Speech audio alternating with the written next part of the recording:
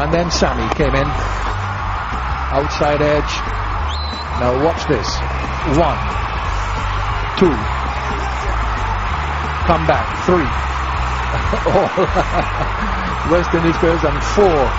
Unbelievable. How could you possibly get 4 for that? And how could you not get 2 for this? Gilmarine comes back, and even though he got into his ground, his bat was in the air, and the last ball, just a single. West Indies needed 3 to win off that last delivery, and that was it.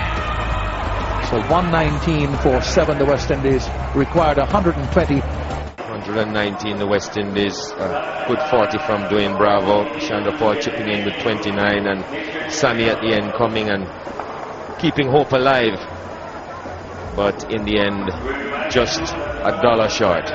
So South Africa's 1